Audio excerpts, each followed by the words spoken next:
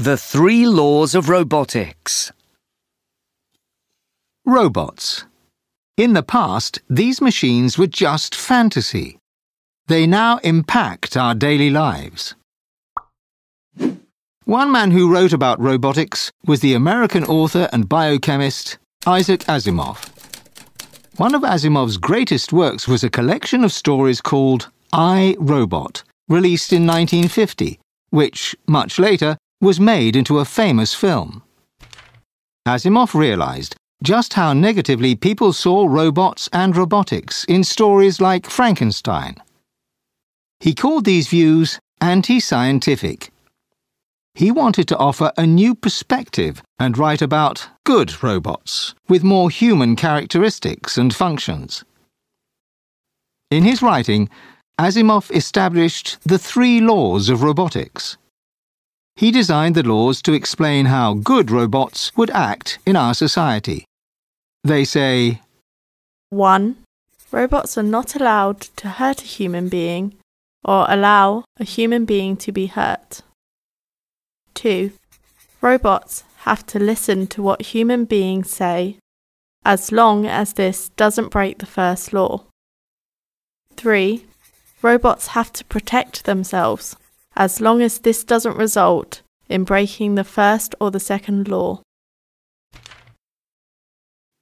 With these laws, Asimov tried to change how people saw robots. After all, robots are created by humans, so they should be programmed in a way that makes sure that the robots don't turn evil, even if they can make their own decisions. Even in stories, robots should not be seen as being uncontrollable. Asimov simply thought that some rules were needed to define the relationship between robots and their creators. Nowadays, people question how right Asimov was. This is mainly because Asimov's idea of a robot was very different to what robots have become in today's society. Asimov imagined robots as almost being like conscientious humans, capable of making decisions based on human teachings. However, today's robots are far from this. Robots can carry out tasks like hoovering our living room as Asimov imagined. But they can also build or even be a self-driving car.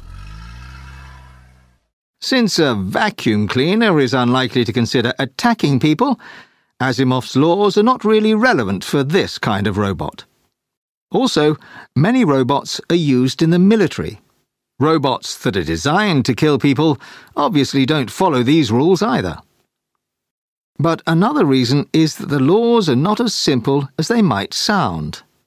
It all starts with the question, how does a robot know that it's a robot? What if it thinks that it's human? What if a robot doesn't know that it's hurting a human, for example, by putting a mushroom in a soup without knowing that it's poison? What if a robot has to hurt a human in order to not hurt another human?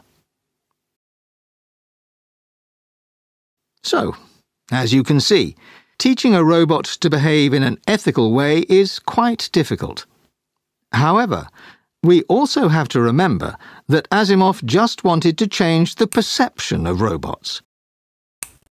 He didn't want them to be seen as purely evil because, after all, we create them. Therefore, we have to make sure that they work with us and not against us. And of course, robotics continues to develop. Who knows? Maybe there will be many more robotics laws in the future.